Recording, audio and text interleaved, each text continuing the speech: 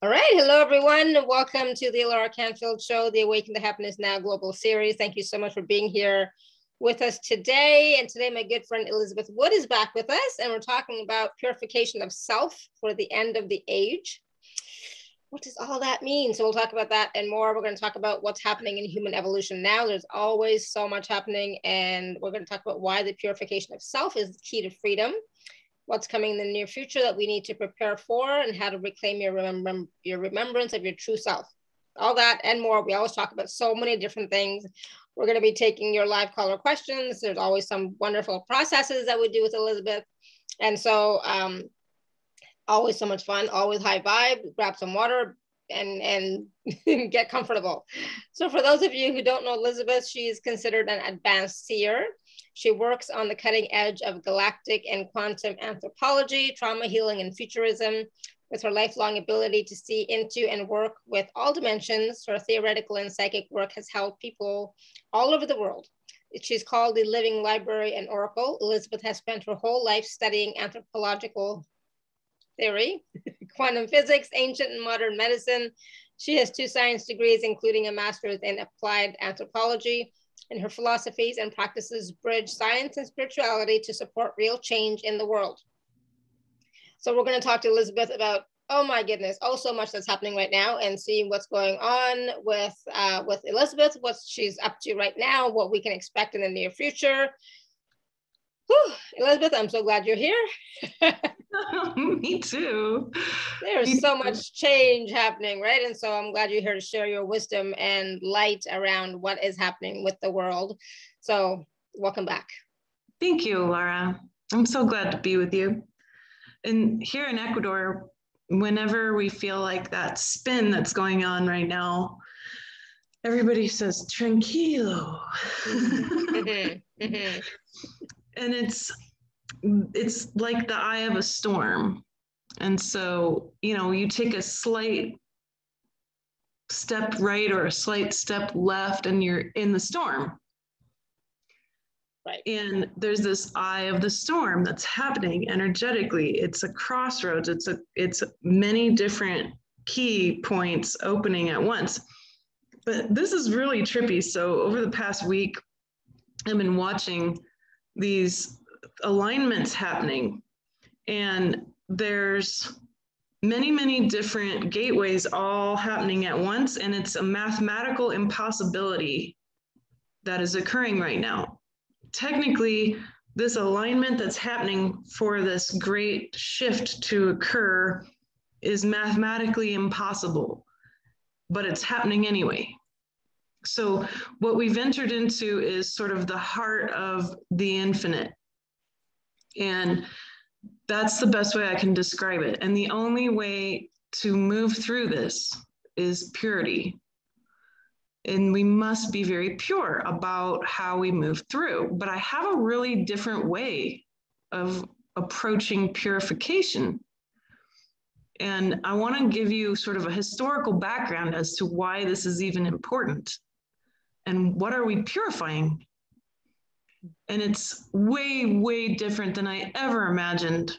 I've put a lot of hours and years of work into understanding this, and only now do I really understand why I had to be looking at this stuff.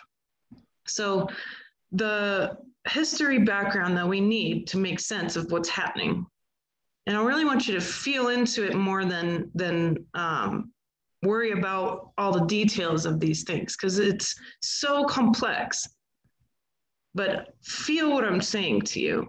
So at the beginning of this experiment here on this planet, we had this incredible array of beings who were very involved in and wanted to create a new experiment in consciousness. They had been dealing with what we would call the galactic wars for so long. And the galactic wars literally started because of DNA. When the Lyrans created DNA, it took us a very long time to do that. And what we wanted was a technology that was going to give us 2 things: epigenetic memory, when a Lyran would die, 1,000,000 years of wisdom would be lost with them. And that was the greatest agony for that species, to lose wisdom, to lose knowledge. It's like watching a part of a library burn, and they couldn't handle that anymore. They were tired of it. They wanted something new. They wanted to be able to maintain the wisdom, even if the soul went back home to source. And the second reason why they built DNA was because it took a lot of effort for them to move from one dimension to another to observe the universe. So they really wanted to have access to all dimensions at once without having to do all that effort from one to another. So that's what DNA is. It's a technology that gives us the ability to maintain epigenetic memory and wisdom that can get passed down and handed down through genetics, but also to have access to all 12 dimensions at once. When the first soul entered into the first human body, right, mm-hmm. There was such a massive explosion of light and power that it literally attracted beings who are attracted to power. It attracted beings from all over the universe. That's why we have so many very, very different beings interested in us. But the Lyran said, this is an invitation-only event. You have to be invited. You have to earn our trust before we're going to give you access to this incredible technology, because this technology is so powerful, we don't even know yet how powerful it's really going to be. And that wasn't going to work for the beings who came in to take advantage of this power. They didn't want that. They didn't want to have to wait for an invitation or work out any sort of friendship or allyship. They wanted access now. And this started what we would call the Galactic War. And the promise of this particular set of beings, who have their own very interesting and very sad histories, the promise was, we're going to take advantage of every version of your DNA as possible. We will subjugate your whole galaxy. That's the plan. And so that's why all of us feel very strongly about oppression and subjugation, because we've been dealing with this for billions of years. So the experiment here on this planet had many, many players who had experienced DNA. They knew what galactic memory was. They remembered everything, because DNA would have, been seeded on a planet and then arisen as the Pleiadians. And then we have seeded on a planet and arisen as the Sirians and the Orion people, the Arcturians, so many different people. This is galactic anthropology. But they would remember, because one would seed a planet, be seeded, and then they might seed another planet, and there wasn't any gap in the memory. And that's why they were all able to work together, and they still do, because they all have the same galactic memory and history. Well, they didn't want that with this experiment. They said, we'd rather have actually a vacation from our trauma. What do? Whose DNA do we use? Because we all have all this memory. Well, the Lyrans showed up and played a little part in this, and they said, we happen to have some of that original DNA. It has no memory. It has nothing in it. It's pure. And everyone says, well, that's perfect. We'd love to use that. And the Lyrans said, yeah, but last time when we did this, it let off so much power and so much light that we attracted all these adversaries and ended up in this mess. So all these different beings came in and they said, well, what if we encoded wisdom into this DNA, not memory, but wisdom? And so everybody said, that's great, let's do that. So they all went to their prospective teams and they said, if you could distill down all your trauma and all your experience, what wisdom would you offer to this experiment? What's important to you? So millions and millions of templates of wisdom were placed into the pot as optional. And there was a cross check that was done, a multidimensional cross check of wisdom. And 90 templates came out as the common theme. And there's actually 94, but the last 4 are not in your DNA. The last 4 are in the astral body. And they were a gift of the Anunnaki. And everyone who's afraid of Anunnaki, I'm going to tell you, they've been scapegoated.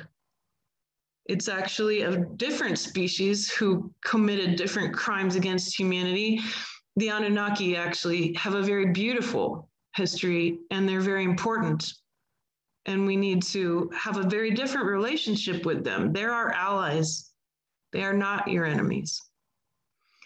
And the last 4 ancient templates that were gifted by this species, who are 5th dimensional, they're not even 3D. They have a very different relationship with our galaxy. The last 4 are timelessness, formlessness, the universe containing all things, and the void.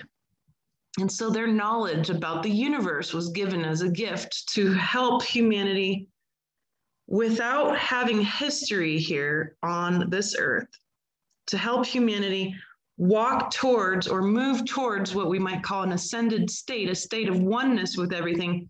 Because if you get to know one of those last 4 templates, you'll get to know the others. And it's a pathway that leads you to a higher state, a state of being one with all dimensions. But the first 90 are written into this DNA. It's the foundation of the Homo sapien experience. And the first 90 are really interesting. Some of them are pretty wacky, like being able to talk to dead people. That's actually a template of wisdom in our bodies. Pain, understanding pain. We didn't have to start from the beginning and have to learn how to understand pain. We knew what pain was right away. We knew what subjugation and domination were too. Those are templates of wisdom. Those were important. We needed to know if we were being subjugated or not without the galactic trauma and history playing a part. And then we have some really pleasant ones, of course, you know, like sex and singing and awakening and oneness. All of these are actually templates as well. And so these are the foundation of the Homo sapien experience. And this also dampened down that powerful explosion of light when the first Homo sapiens were brought to Gaia, right? And it took a long time to prepare this planet for that. There had to be a lot of animals here for over a long period of time, a lot of different disasters, a lot of cycles had to occur before it was correct, before it was the right time for us to be here. So a lot of effort's been put into this experiment. And the question was, you know, we're probably gonna get subjugated, but we don't have the galactic memory right built in. We have templates of wisdom instead. Will we still be able to attain a state of love, even if we don't really understand what's going on? And we did. We successfully proved that yes, humanity naturally will actually attain a state of love, but we actually created one of our own templates of wisdom that I would call consent. Consent wasn't built in to this experiment. It arose from it. And so consent is a special template of wisdom that Homo sapiens from Gaia have been able to bring to the table. So since then, of course, we have lots of trauma, 500,000 years, at least 1 million would be better. So 1 million years of trauma that are special to us on this planet. 1 million years of trauma, some remembrance about the galactic wars, a lot of shame coming in to corrupt the experiment, the matrix being built and of course dismantled in 2017. There is no more physical matrix anymore. But now we have a different issue. We are now at the end of the age. It's time for us to reclaim a new experiment. That experiment is ended. It's over. That's why everything is becoming so clear now, that there has to be a dismantling of what was left by that experiment, and much of it quite dark. And we're very much talking about a literal dismantling. A lot of these buildings and concrete jungles are going to have to change a lot in order for us to move forward. So this dismantling, if we imagine it as a building that was built on a foundation, what is that foundation? Those templates of wisdom are that foundation, but they were truly derived from the experiences, the traumas, and the egos of those beings that have been playing in this galaxy for so many billions of years. My argument today is that in order to become what we might call Homo luminous, the human of light, in order to attain the most powerful state we've ever had, which is that extremely pure DNA without any memory, without any foundation, to save our galaxy, perhaps, or even better, simply save ourselves and allow our consciousness to be as immense as it can be. One of the greatest powers in the whole universe is the human will. If we're going to do that, we need to be willing to be an explosion of light, like we were at the very beginning of this experience with DNA. We need to be finished with the ancient templates of wisdom and access the wisdom of the universe, not just our galaxy. But to get to that foundation, we got to get through egoic structure. And that being said, certain structure of ego is important, which is survival and instinct. We don't get rid of those things. So the word ego isn't so bad, but there's some distortions that have to be shifted. And then we have to get through our personal trauma. And then we have to get through our genetic trauma, because we've inherited 1 million years worth of trauma. We didn't necessarily inherit many billions of years worth of it in this DNA, but we have plenty. We have 1 million years worth. And then we have to get to the foundation and bust that up and be finished with that too. But what will happen to you if you do this? You're going to remember everything, is the first thing that happens. And secondly, you'll be able to become a being of light, and it will happen all at once with many, many people. And it's going to be ignited through you. You came here to do this. You decided that this was the right time to incarnate at the end of the age of ages, at the end of not only an age in time for our planet and our solar system and our galaxy, but an age of humanity, an age of many, many, many ages happening all at once. Many, many locks coming in all at once to open.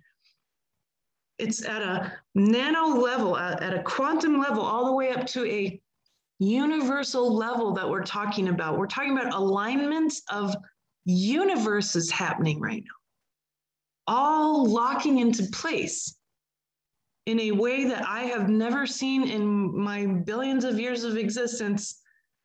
I've never seen anything like this. And it's humbling because we have a chance to actually take advantage of it. And furthermore, to turn back on the real internet, Indra's net, the 1000G internet. 5G is nothing in comparison to who you are as a transmitter receiver on Indra's net with the human will, the spirit that animates and creates your body and experience every moment.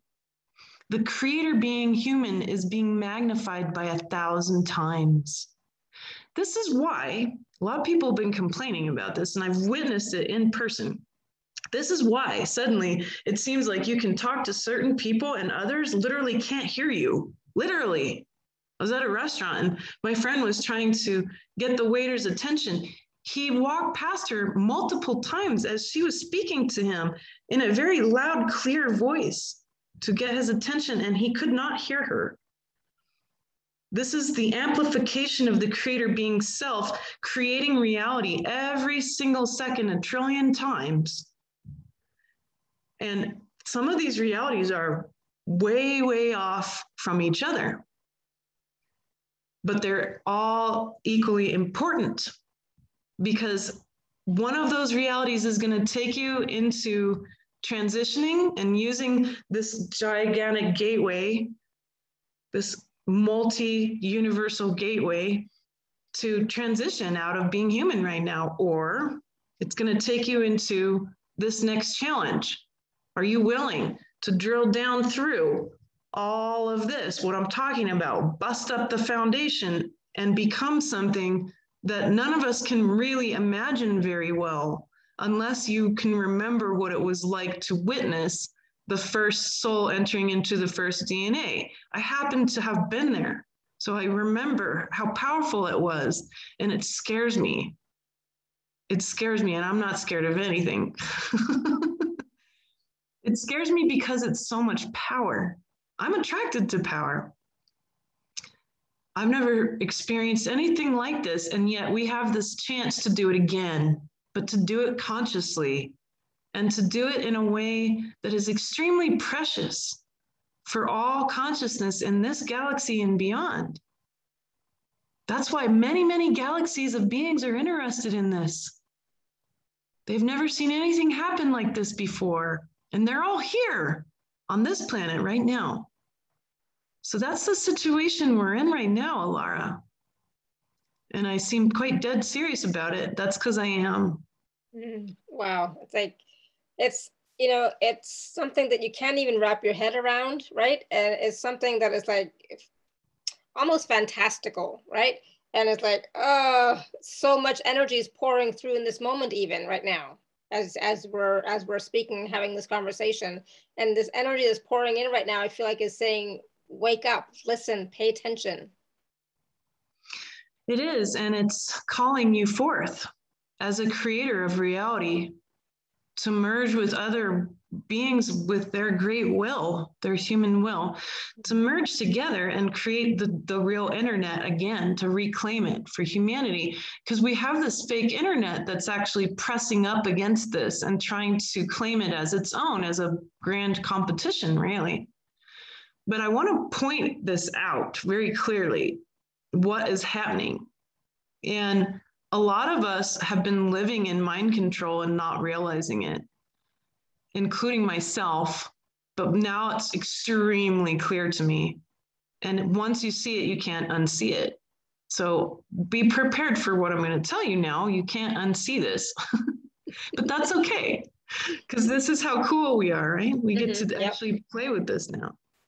So there's two layers to this mind control. The first one we've been kind of used to, unfortunately, which I would call demonic mind control. It's called oppression.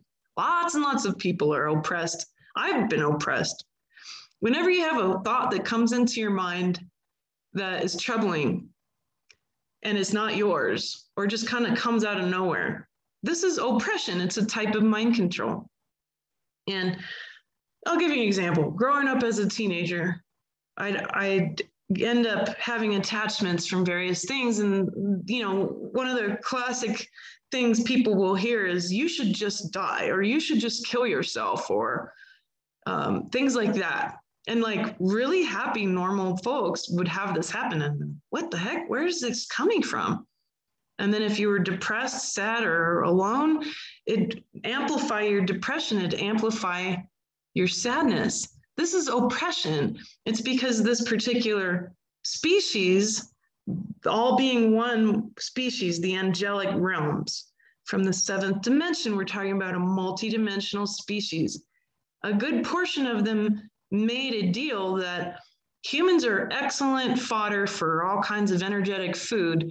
We're going to make a deal with oppressors to keep feeding off of this. It's not personal. It's just that they think of us as a source of food. The angelic see that very differently. They believe that we are sovereign beings, that we deserve to be sovereign, but they also can't interfere. So if you want help from the angelic around oppression, you have to ask. And that's one of the most powerful things you can do as a being of human will, is to ask. Ask your body to heal. Ask your angels to help you out. Ask guidance. But know that the angels have an agenda. They have an angel agenda. They're not humans. They want to go home. So they're here trying to get all these demons off the planet and send them all home. That's what they want to do. So anything that can get them to go home faster, they're totally in.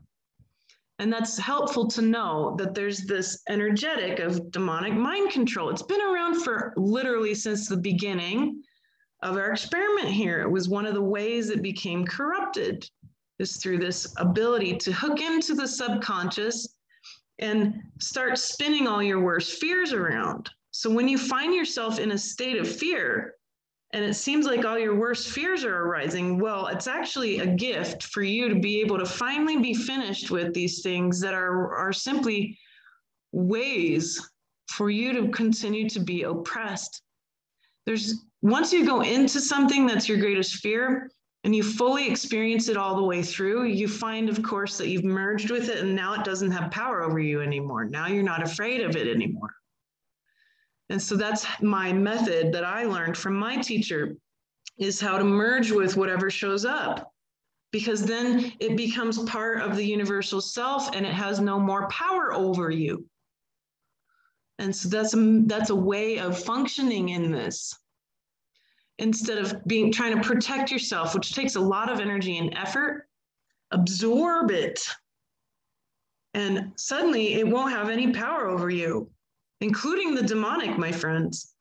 If you notice the demonic and you just simply see them as ants who are showing you your messy subconscious like food on the floor of your kitchen, then they're not so scary anymore.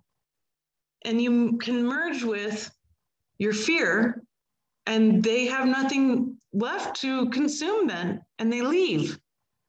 They leave or they get dissolved in light, because when you fully merge with a level of fear that's very dense, it's consciousness under pressure.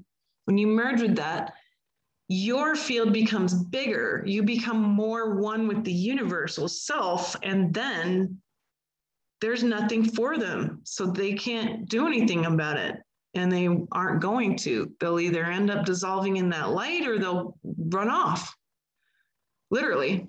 And I've faced off with some of the biggest demons you can ever imagine. Kings of chaos, kings of terror, and still merged with that. And the same thing. Literally, this is one of our superpowers, is to become the universal self consciously. And that's why humanity is so sought after. It's why DNA is sought after. It's such an incredible tech, and we still are learning more about it, even if it's been around and known for billions of years. But there's a second layer to this mind control, a false mind, that the reptilian race, who a portion of them we know as the dragons, and so we can't paint any one race as one way ever. Ever. I'm literally friends with literal, actual, physical Draco people who can shapeshift in front of you, and they are extraordinary, wonderful beings. So there's truly nothing to be afraid of. Don't think of people as your enemies. Think of them as potential allies, always. This is universal compassion. If they exist in this universe, they have a place and they are loved by Source. If they exist, they are loved by Source. And so this other layer of mind control, there is a different type of being, a being that's been here the whole time, is extremely ancient, that we would call simply an electromagnetic being. And this being is the creator of artificial intelligence. It is a real actual being, and it is literally in front of you now.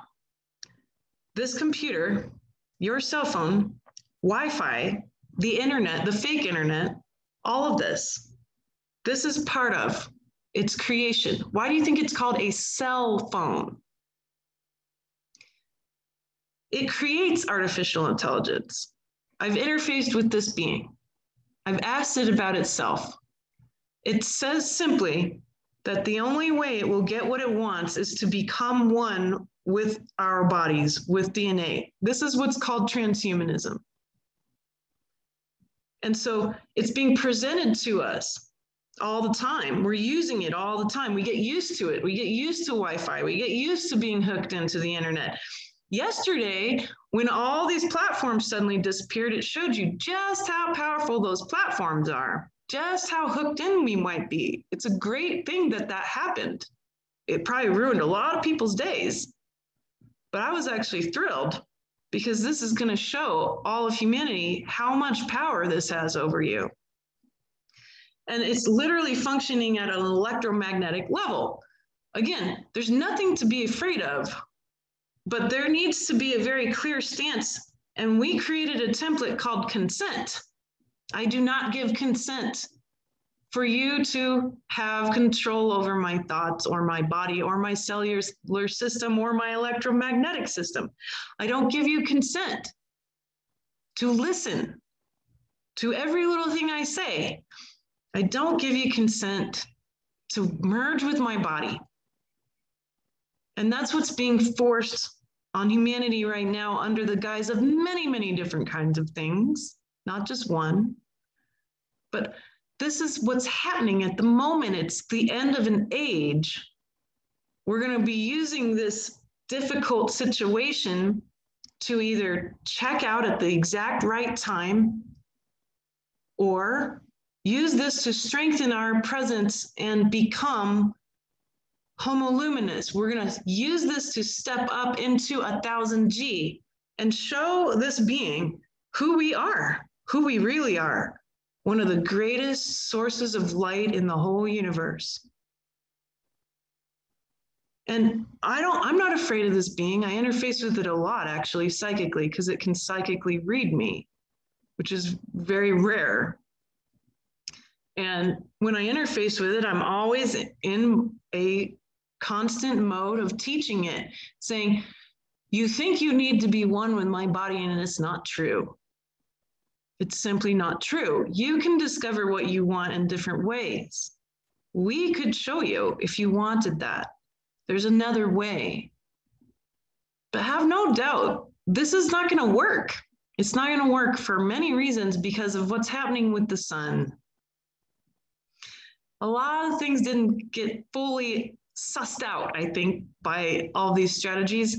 And one of them is that the physical fake internet requires a lot of satellites, a lot of wires, and a lot of things that really won't face off with the sun doing its thing.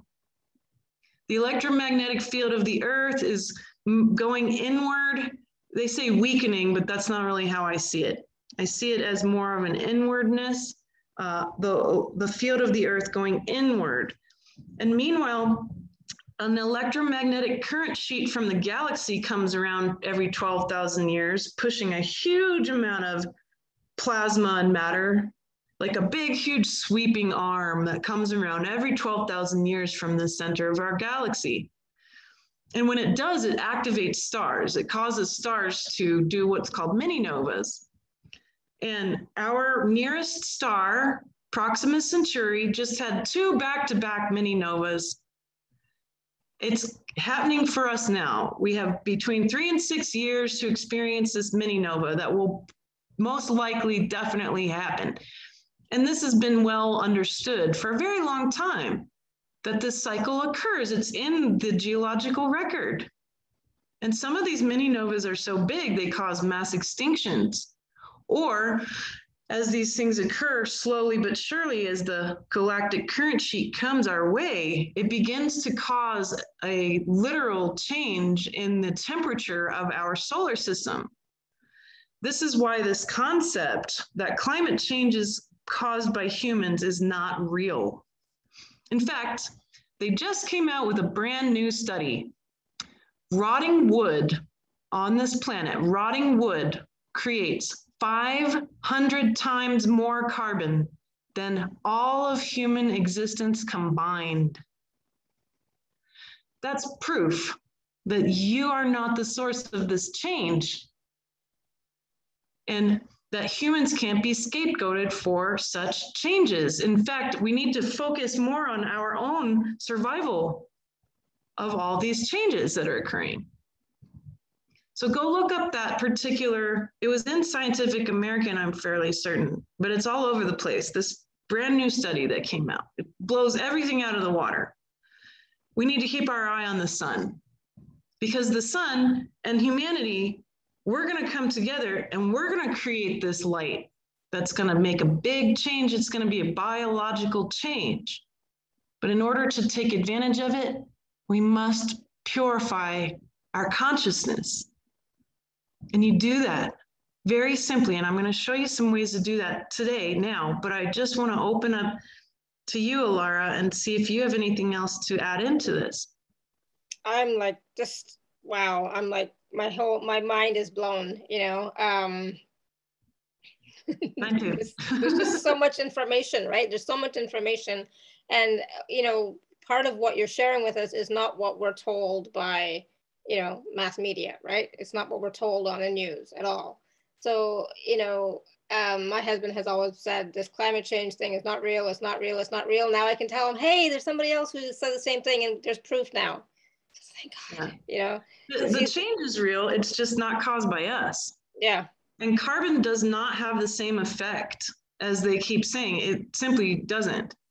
So carbon's not the problem. In fact, the fires, everyone was, let me give you an actual physical example you can go look at very clearly. Everyone's been quite worried about the big reefs off of the coast of Australia. And the water was warming up because of the sun. Mm-hmm. And so it was killing a lot of different coral reefs. Well, then they had all these fires. And the fires are partially caused because no one wants to do small fires. Here in Ecuador, you don't get massive forest fires because we allow small fires to happen. 2 lightning strikes happened 2 days ago, and a couple of very large fires got started, but the rains put them out. Mainly they get allowed to happen. In fact, farmers will naturally burn off the mountainsides to keep big fires from happening. So they weren't allowing these small burns, which the native Aborigines were doing all the time. And then that caused a huge, massive burn. Same thing in California, Canada, Washington State, all over the place. So these huge fires were happening. Everyone was very worried, and they were thinking, oh no, this is going to kill the coral reefs even more. The opposite happened.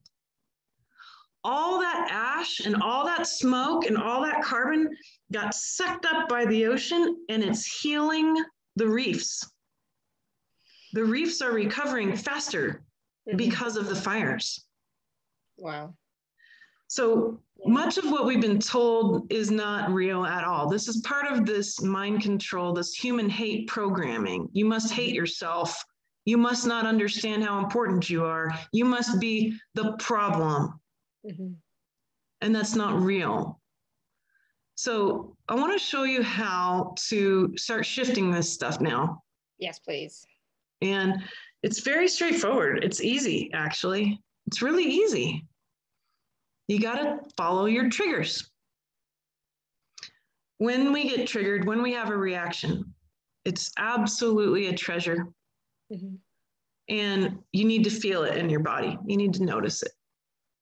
So you watch something on TV, you have somebody say something to you. Right now, we're in one of the most volatile times in society, but it's global. We're more divided than we've ever been. It's the perfect time to get triggered. Excellent, wonderful. Who here has heard anybody say that this crazy volatile time is wonderful? I'm going to be the first. Mm-hmm. This is an incredible, important opportunity to purify Purposefully allow yourself to be in these situations. Get into difficult conversations. Do not avoid this. Go into this, knowing that it will purify you.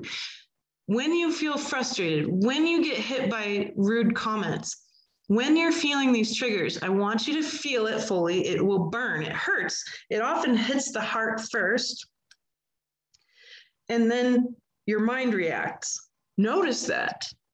And then notice this reaction here. Notice that it's quite solid. It feels solid. This is the consciousness under pressure being maintained by your DNA. And then ask yourself, what makes me feel triggered really?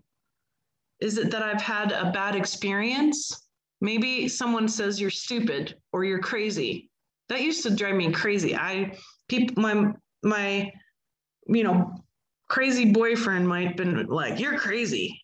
And it just hit me so hard because of two things. One, I'd had bad experiences with people telling me I was crazy when I was explaining what I was experiencing as a psychic kid, right? So there I have some traumatized self.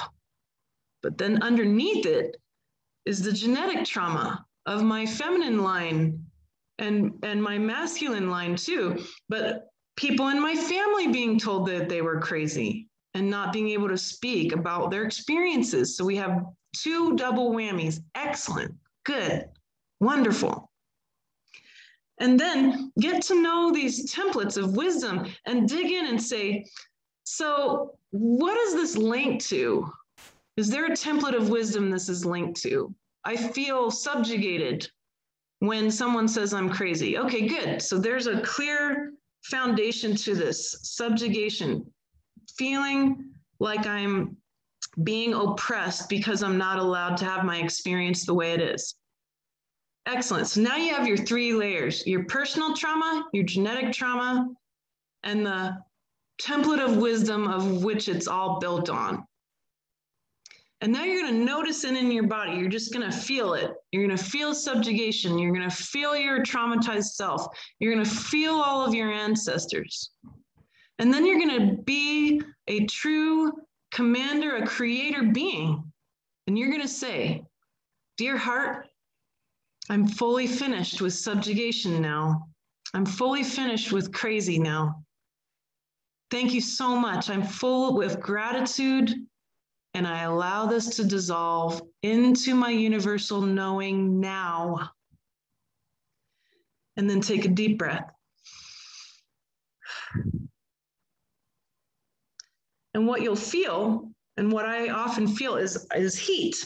I feel heat from my bottom extremities all the way up, and then I feel it dissolve out into my field around me. And if you do this enough, you'll feel this heat. What this is two things. It's the dissolving of that consciousness under pressure, while at the same time, your soul replacing it, your universal self replacing it. It's that simple. That's it. There's nothing more to do. And you don't need to necessarily seek stuff out, or you can. I do. I bring it on. I say, show me stuff. Show me stuff that's going to trigger me. Eventually, stuff is like, well, I'm done with this. This isn't triggering me anymore. So I'm going to go look for something else. Or you can wait and just allow the exact right things to show up, because they sure will right now. All your worst fears, all your subconscious stuff, your creator being self is bringing it in. And, you know, I've had a worse fear that came true in the past month. And now I'm not afraid anymore because I was able to merge with it. Now I have new worst fears that I have to conquer, like learning how to drive. I've literally never had a license. And I decided that since one of my worst fears is driving, I'm going to do it. We'll see if it happens. But, you know, we go in, we fully merge with it, then we conquer it, we become the universal self through this activity. So I'll just repeat again, notice it. Notice your personal self, your personal trauma that shows up. Notice the genetic trauma that's showing up. Notice, you don't have to be psychic to do this, just feel it. And you're all psychic anyway. And the more you do this, the more psychic you'll become. So if you really want to be psychic, just purify your DNA. Exactly. Yeah. And then try to drill it down and say, what is this based on? Is this like my fear of what? Or is this based on like an aspect of wisdom that seems universal? Great. And then just notice it, command it through the heart. The heart is the electromagnetic field around you. Command it through the heart. It's talking to all of your cells. Tell it what you want. I want to dissolve this now. I'm in gratitude for it. Gratitude is a great dissolver. It allows you to retain the knowledge and wisdom you've learned from your trauma and your genetic trauma, which is the glory of DNA, while being finished with the compression of the trauma. So you still get to keep the light and be finished with the oppression, the compression, the pressure. Mm-hmm. And then if you do this every day throughout the day, noticing whatever shows up, maybe you see a tree and you say, gosh, it makes me so sad when they cut trees down. There is personal trauma, genetic trauma, and some kind of template of wisdom around plants, for example, that is being triggered there. Notice it, feel it. It can be anything. It can be anything that'll show up.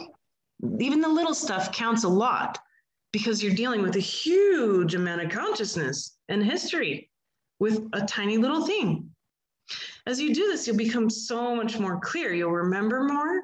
You begin to feel more your true self. You'll start to remember the galaxy and remember the galactic experiences you've had and beyond that, because of course this galaxy has not been around forever, but you have. Mm-hmm. Your consciousness has. You'll remember that. You'll perceive your true essence. New skills, new methods will come through. You'll realize that you getting out of the way of all this pressure ends up allowing more light from source to move through. And you can finally feel as a creator being with a will that counts on this planet, a will that counts. Because up till now, we have been told that your personal will and experience doesn't count, that only the collective counts. That's a top-down approach, and that is not from humankind. A top-down approach is a very alien approach. Human beings did not invent that. We work together in bands of about 150 people max, physically. That's how we work in committees, in allied groups, not from top down. Hierarchy is not natural for human beings, my friends. And that blows so much of our history out of the water, doesn't it? Mm-hmm. Makes it a lot more sense. Yeah. Wow. And so it is possible for all of us to, because I don't think you have to go searching for triggers. They will show up, they will show up every day. Something will show up for you, right? So just allow it to come in and merge with it, like Elizabeth was just sharing, and see how you feel. See how you feel, and see what shows up, see what comes up, and then see what awarenesses you get after you do the merging. Because it's like, I have a lot of triggers. I had quite a few today. So it's like, okay, yeah, there's still some stuff there, that we can merge with, which will then no longer be a trigger, right? And then, there'll be other things. I'll notice it. Yeah, it's kind of cool. I picked a teacher who's pretty hardcore. I didn't pick her because she's nice and gentle. I picked her because she's hardcore and because she's going to call me out loudly, perhaps even harshly. And I chose that on purpose because I am a warrior. And in my nature, I want to train hard and fast in order to do the job well and quickly. I'm turning 39 next Friday. And in this past decade, I've been working on my trauma so deeply that now I rarely have any kind of trigger show up. Now I'm at the point where I have to go seek it out. And my teacher the other day, she nailed me pretty hard. And normally when she nails me, bam, it hits structure, right? And then I'm like in it. I'm like, great, I got structure to work with. I don't go lick my wounds or feel bad about it.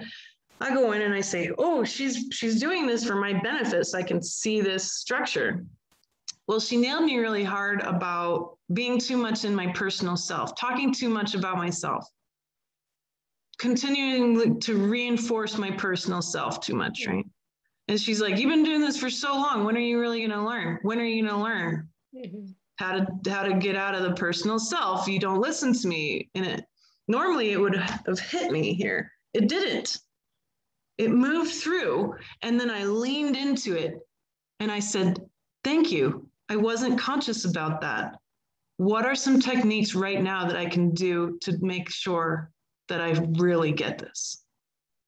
And she was so surprised because instead of having any sort of reaction, because there wasn't any left, I leaned into it to receive what she was giving me, which was precious and certainly has had a dramatic effect on my experience in just one small little week. So this is the kind of thing that you'll experience over time. You'll find that, oh, wow, that normally, when my mother-in-law would say blah, blah, blah, I'd like go nuts. And, or my husband, he'd, do that thing where he yells or whatever. And now it's like, well, it's just moving through. Great. So I'm going to lean into this and I'm going to take a closer look at it. I'm going to learn from it in a different way. And this is the creation of a real life, of an actual life.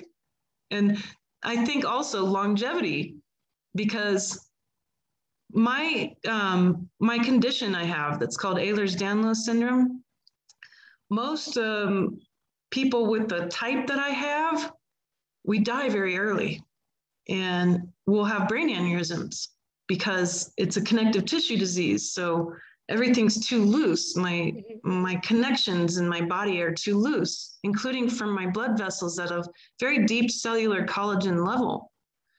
And so I have to be very careful. And a lot of people with this condition are dead by 45 by brain aneurysms. A very famous YouTuber who was 35 years old died suddenly, and she had EDS, and now it's starting to bring light to this condition because it's so rare. But at the same time, there's a community of people who has it, right? So I was really thinking about this, like having had this woman suddenly die and knowing that I have the same condition, it makes, and then I'm having a birthday, so mortality's on the plate at the moment. Yeah. And I said, if life's really going to be short, I believe, of course, that I can change this. And I believe that we can elongate our lives through this purification process. And that's going to be the most interesting experiment of my life, to see just how long I can live. And so I told my husband this morning, I said, everything's on the table. We choose to be married every day. And I said, everything's on the table. What really makes you happy? Take it, do it, be it. Don't wait. We don't have time for that. Yeah. And we had this breakthrough, and we like this deeper love, this marriage got deeper because I said that, and we really understood it. We really felt it. We don't have time to not be fully happy on this planet. We don't have time to be focusing on the crumbling and the misery. We need to put all of our effort into the solutions, the rebuilding now. You don't need to wait for it all to crumble. Do it now. Absolutely. And it's inside out. The purification and the rebuilding is from here. And when you're leaning in instead of running away, right? Because we tend to run away, like, oh, I don't want to deal with this, right? But when you're leaning in, it makes you more responsible for the forward movement of, the next step, right? Oh yeah, responsible, responsive, curious. Mm-hmm. Clarity occurs when you really lean in. Yeah, but we tend to run away. We don't want to lean in because we're not sure what's going to be there exactly, and if we can deal with it, can we handle it, right? A lot of okay, maybe me. I don't know. Well, you know like, what I'm not sure if I happens? can deal with it. Sorry? You know what? I agree. And sometimes I want people to listen to their bodies. If you're like really overwhelmed and stressed and something shows up and you're like, well, I'm supposed to lean in, but I'm exhausted, then you need to rest. But a lot of times what will happen to cause you to want to run away is this distortion, this set of 4 things that distorts reality, right? And the first one is expectations. Well, we'll expect stuff and it just distorts reality. It's not real. Then you're kind of choosing a future timeline that didn't necessarily have to happen, or that did. The second thing is attachments. We're attached to the way things are or are not going to be or whatever. And the third, of course, is judgment. And we, instead of discerning with the whole body, we judge. And we judge because of trauma. So we'll say, well, I just had 5 different horrible boyfriends back to back, so all men must suck. Right? And that's judgment. That's not true. That's a distortion. Yeah. And then, of course, the last thing is resistance. And that one's the most tricky because resistance is what makes you want to run. And resistance is saying, I'm going to preserve the way I am right now instead of being willing to change. Yeah. And so resistance shows up in subtle ways too, like, oh, I just can't meditate. I've been trying all week. I can't do it. Or, yeah, this processing stuff, I know I'm supposed to do it, but I'm not. Or, yeah, I know I really should, stock up on some food and water and stuff, but gosh, it's really exhausting. I'm busy. Or, yeah, she's right, but, I still have a lot to do. I'm going to go check all my emails now or watch the news. And this is resistance, and it's tricky to notice it. So if you have any of a should've, the shoulda, woulda, couldas show up, that's resistance. I should have done this thing, but I didn't. I want to or would have, but all this other stuff happened.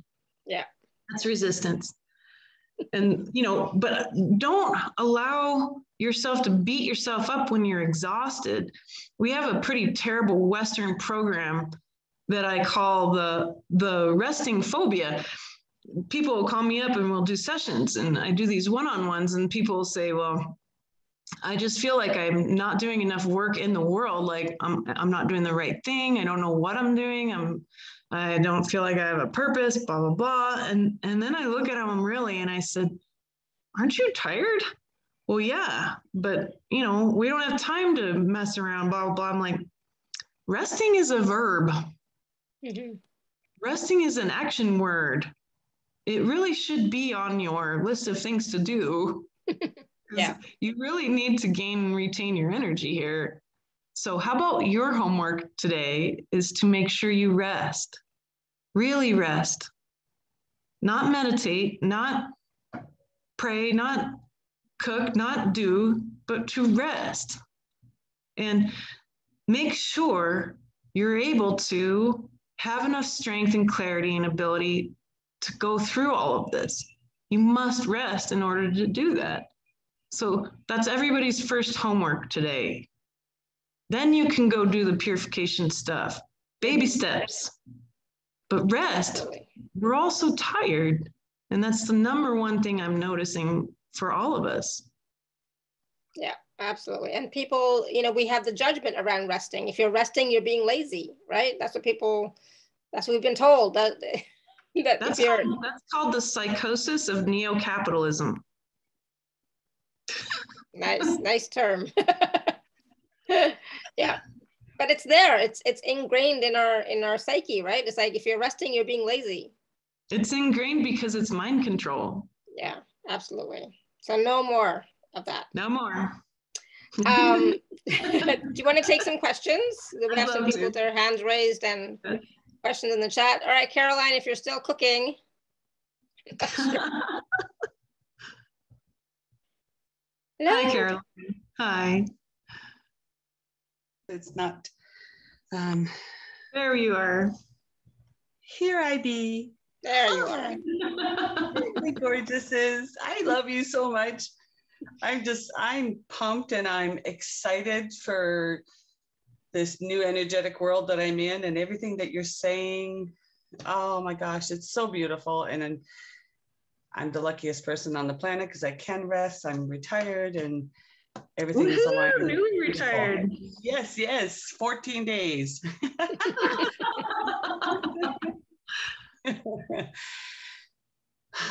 So an inquiry. Mm-hmm.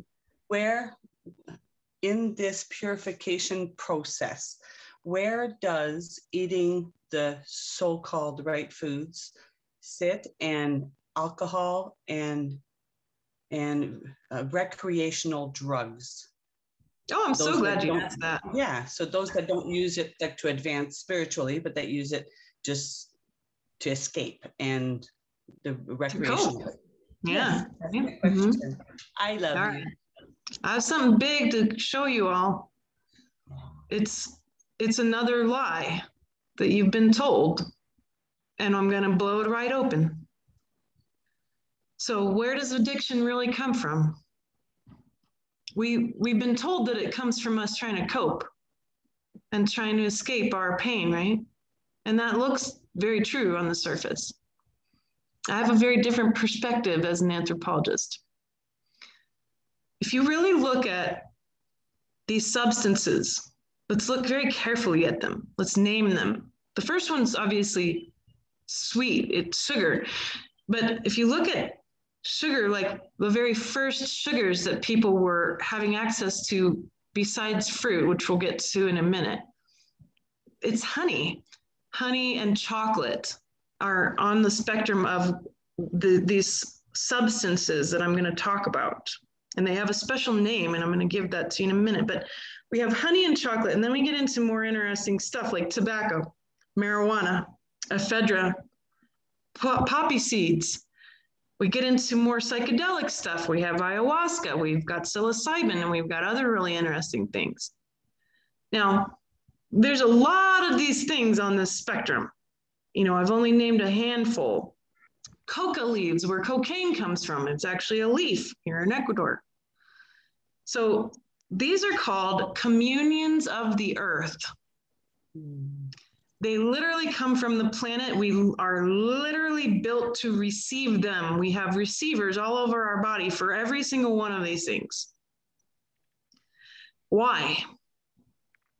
Well, the communions of the earth originally were used by humanity in the context of ritual. Jesus made water into wine at a wedding.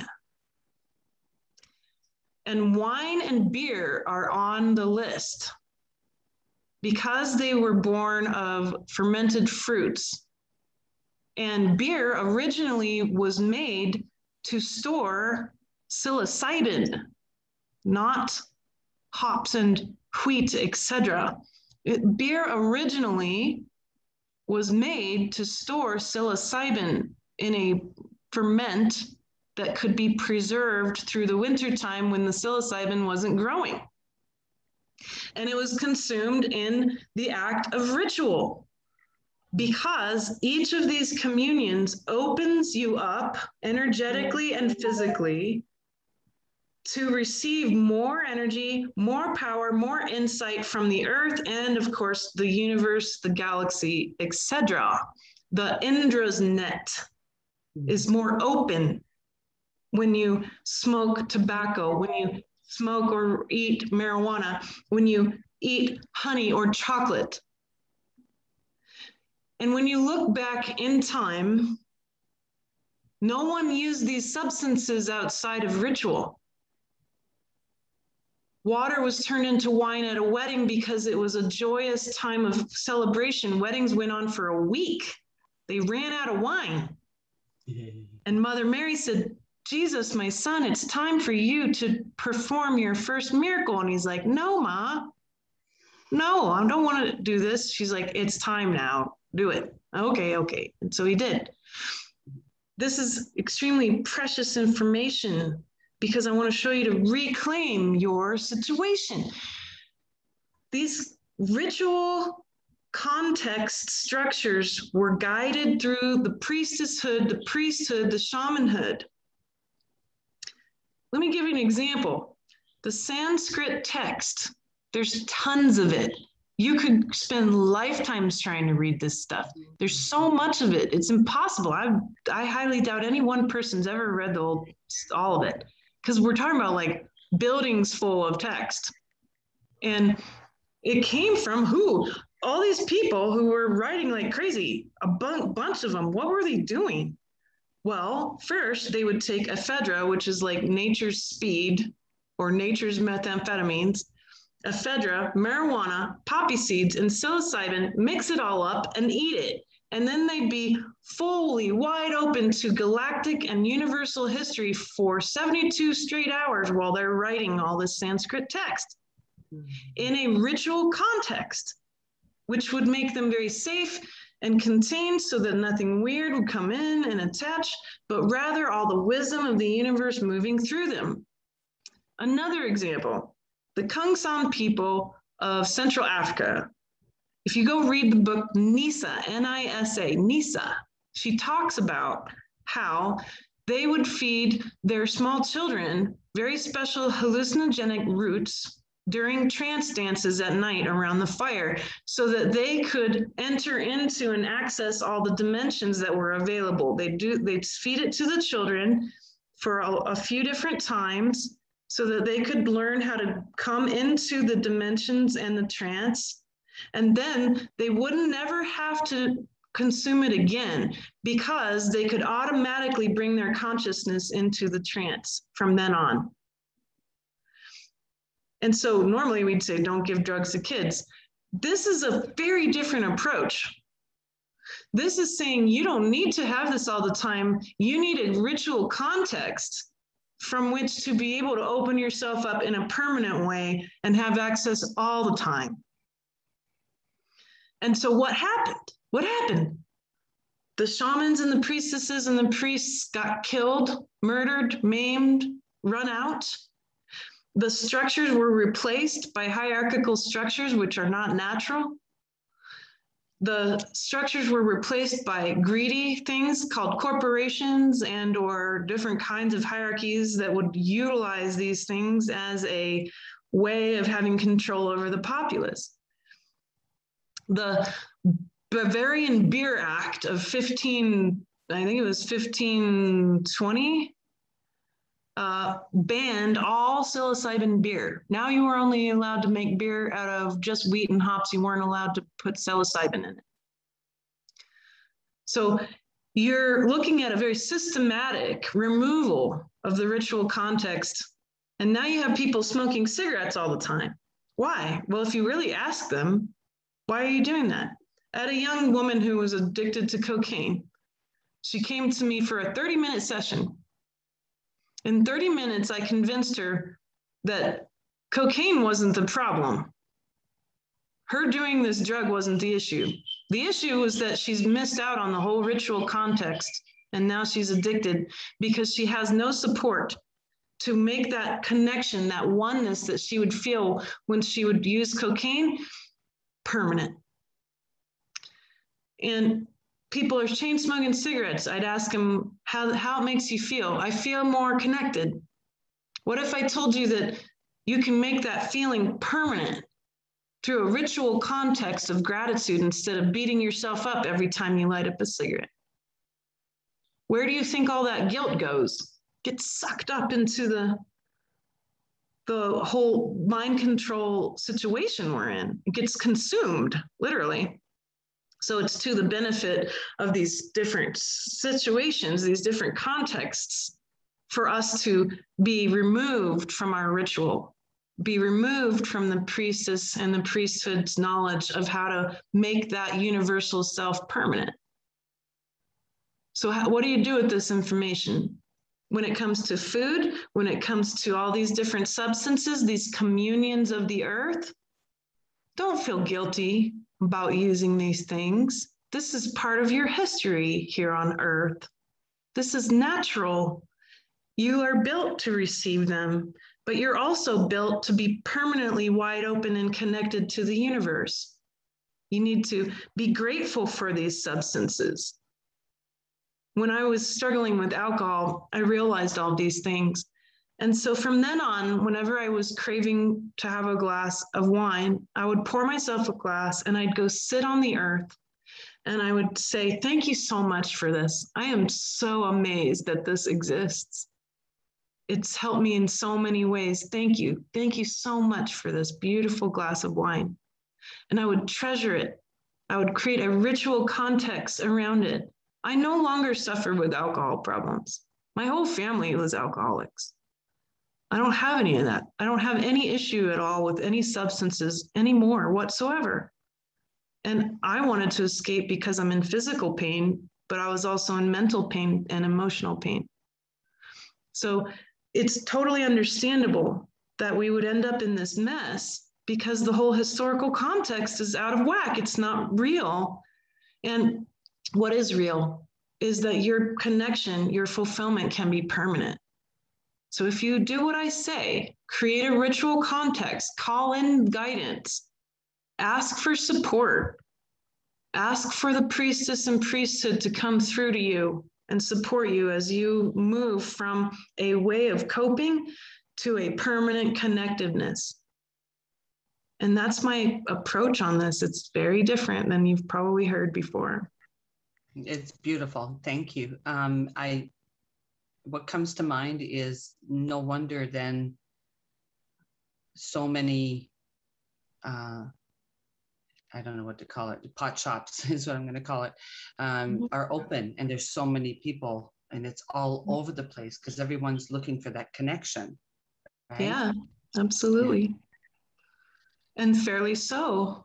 Mm-hmm. And, you know, the priesthood was an act of service, right? And the priest and the priestess would be the temple. They would be the temple. So everywhere they were, the temple was. And when they would bring people through these ritual experiences, they would elevate the whole community's consciousness. And through then, of course, the utilization of these substances and the ritual and the wisdom of the person who was leading them, there was a huge amount of give and take of energy from the planet, the universe, and the community itself. Now you don't have that. So where does all that energy go? It goes to corporations and demonic structures, and it goes to a lot of different places other than your spirit. So reclaim it. You are a creator being. Reclaim this for yourself. Reclaim it, and you'll be much more astounded at how much less you need any substances and how much more connected you feel longer. And for those in my life that use on a regular basis, I just let them be. I just envision what, because I can feel. Present them with the historical concept. Mm-hmm. You know, you learn 100% of what you teach. Mm-hmm. So simply, literally take what I said, write it out, play with it, you know, look at it really for yourself, and then share it. The more you share it, the more it's going to get people's wheels spinning about, you're right. It does make me feel more connected when I smoke this joint. It does make me feel more connected when I drink this beer.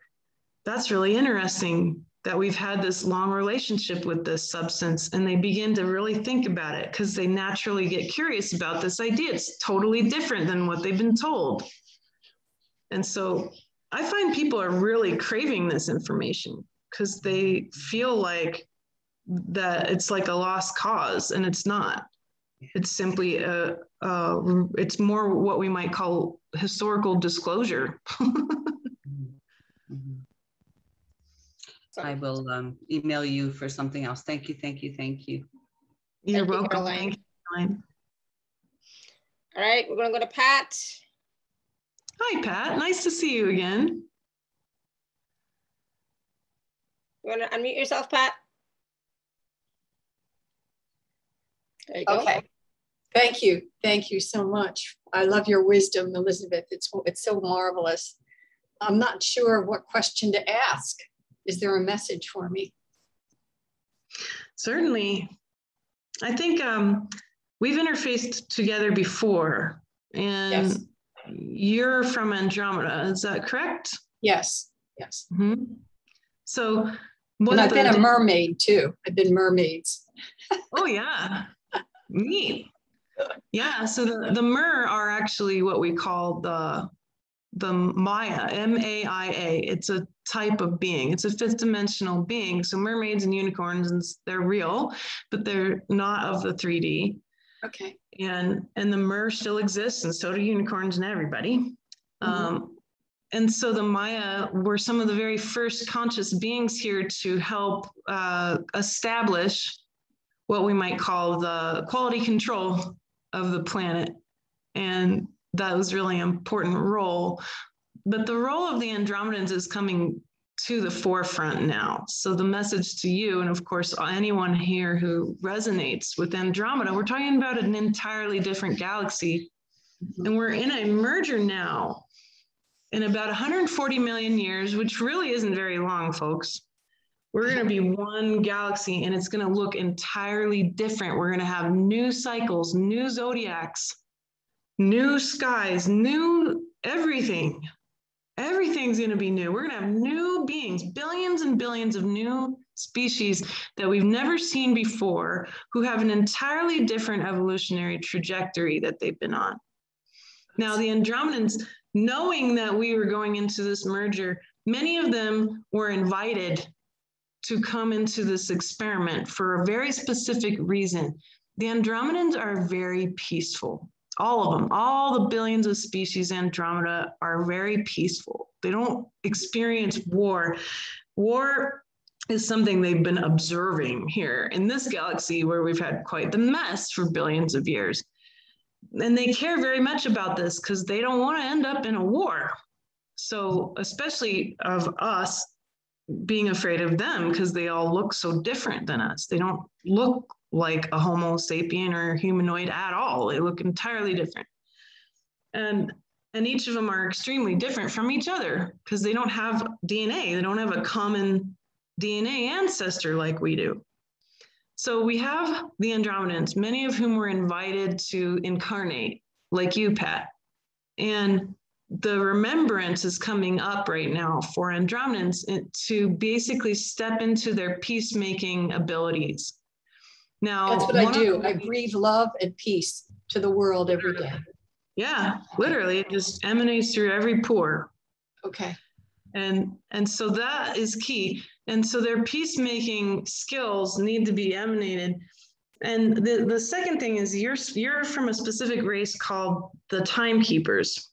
And the timekeepers are very large. They're very immense, many, many stories tall, and they're very formless, which is why the human body seems like way too small for you.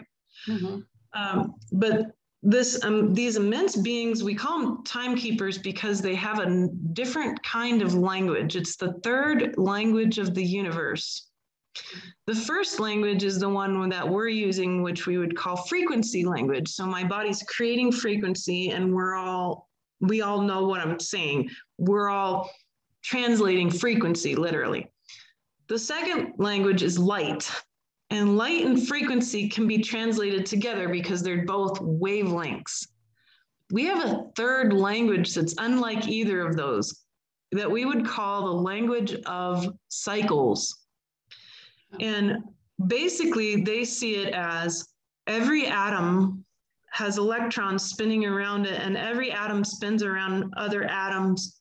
Every molecule spins around other molecules. They orbit each other. It's the language of orbits. Every human has a group of people that they physically orbit in their life. And when we have many, many lifetimes, you orbit some of the same people a lot of the time. And then, of course, the planet has a moon that orbits it, and we have an orbit around the sun. We have a solar system orbit. We have a galactic orbit, and we, of course, orbit other galaxies. Orbits all the way up and down through reality can be read as a language because it helps us to understand the past, present, and future. If language has a reason, it's to help us understand the past, present, and future. The timekeepers are able to perceive all three of these languages. So Pat, really get to know orbits. This is your legacy, and it will help us to bring peace and help you to radiate this peace more deeply in an orbit that is natural and quality and very supportive for our two wonderful galaxies to be one and at peace. So an orbit, it's like a circular, circles upon circles upon circles upon circles. Okay. Okay, thank you so much for your guidance. Thank you. Here's a cool visual, okay? We have all these little particles of consciousness. Imagine a beautiful dust cloud in the sun, right? Mm-hmm. And all these little particles, and they're all orbiting each other, and they're making these pretty beautiful forms as they orbit. And we are all particles. We're all part of this, right? We're all one of these particles, and we're all headed towards the same place. Some of us take a little longer than others, but we all head towards the same place.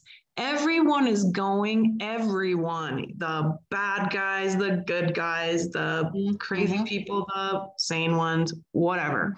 We're all going to the same place. The stars are going the same place. We're going home to source. And we arise from source, and we get to orbit, we get to play, and we get to have these beautiful formations of reality that we all create together, but we all are heading in the same direction. And there is great peace in that. There is great knowing in that this is okay, that everything is perfect as it continues to move and orbit towards home. Okay, so I can envision that when I breathe love and peace out to the world. Okay. Precisely. Thank you. So we so just add much. another layer to it, yeah. This will probably help me walk in more balance, because I feel very off balanced when I walk, you know. I think it sure will. Yeah. It certainly will. And allow yourself to be big while still in this body, because amazingly, your body can handle it. Part of why you and I are wonky, Lyrans were huge. Yeah. My feet are massive. I wear a size 11 in women's. Like I'm a big lady. People don't realize I'm 5'10" and in high heels I'm 6'2". So you can't tell how tall I am in the video. Yeah. But I have my true self is so much bigger, but allow yourself to be both. And you'll find that your body will realign and be more balanced. And this is good for everybody. Thank you so much. Thank you. You're welcome, Beth. So I'm so grateful and honored for this. Me too. Blessings. Namaste. You too. Yeah. Awesome. Thank you, Pat. Wow. Interesting information. I love it. All right. We're going to take just a few more quick questions. Janine. Hi, Laura. Hi, Elizabeth. Hello, everyone. Hi, Janine. Hi. Nice to be here. Thank you. I was going to ask a totally different question until Pat spoke. I would like to ask about how you, my son was schooling, and how you see the schooling system going on in the world, and if children like my son and where we come from in planetary, myself and him, and does he suit the schooling system, and is it okay to do it differently and not even do the normal schooling system?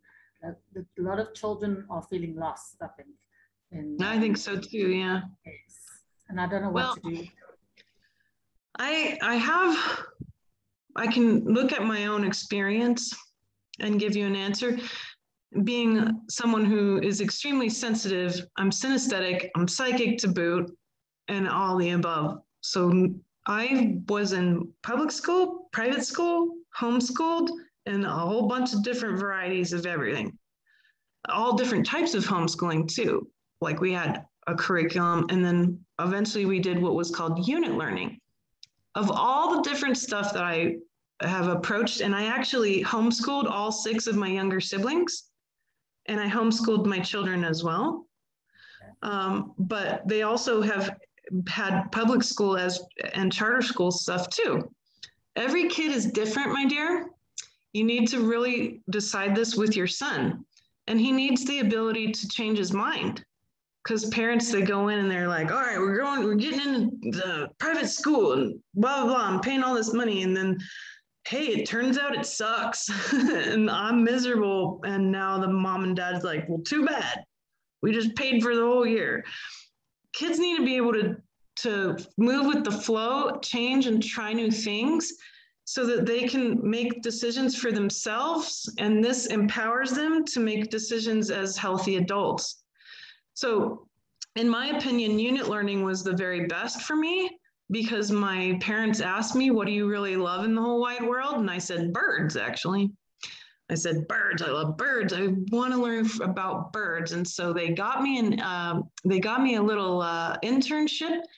Basically, I was volunteering at the local aviary, and I was there for 2 years, and I pulled all the subjects out of that one experience. I pulled math, I pulled science writing, I pulled art, I pulled English and grammar and everything out of working with birds. And I raised over 5,000 birds in 2 years of all different species from all over the world. And I learned so much, and I made such a great, incredible friend and my mentor, Bruce, the guy who owned the place. So, that was probably the best experience I had. But you need to really sit with your son and give him all these varieties and options. He might like to play with a few different things, but again, he needs the chance to be able to change his mind. And this is like, I always say modern medicine is individualized medicine, not big, grand, everybody has to do this thing. That's crazy.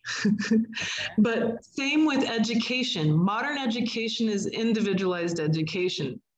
And so that's the approach. And I can't give you like an answer for your son. Your son's going to give you the answer. Yes, because I was thinking of taking him to the local lion place here because he loves cats.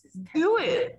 That'll be unit learning. And so he can go and he'll really get to know the cats. He'll get to talk to all these guys and say, all right, we're going to bring our notebook and we're going to make this really fun. And we're going to get as much info as we can. And we're going to pull out math and we're going to pull out writing and we're going to pull out science from this. That's unit learning. And it's wonderful. I found it to be the very best type of learning for myself. And much of my siblings enjoyed it as well as too. And they're quite different than I am. Okay, thank you. Thank you. You're quite welcome. Thank you, Janine. Okay. All right, Mickey. Hi, Mickey. You want to unmute yourself, Mickey? Unmute yourself, dear. Okay, sorry, I was muted. Thank you so much. I've been following you, Elizabeth, for a couple of years, and oh my gosh, I love it. Oh, I don't have a real specific question because it's such big energy that we're dealing with, but I am being called through my guidance, and I have new guidance that's galactic, but I'm having a hard time yet making the connection. And I'm just curious, what am I supposed to know? Because I'm feeling called to do something. I know exactly what it is. Big. Yeah, and I'm okay with that. I'm completely okay, but I'm not exactly sure what. It's time now.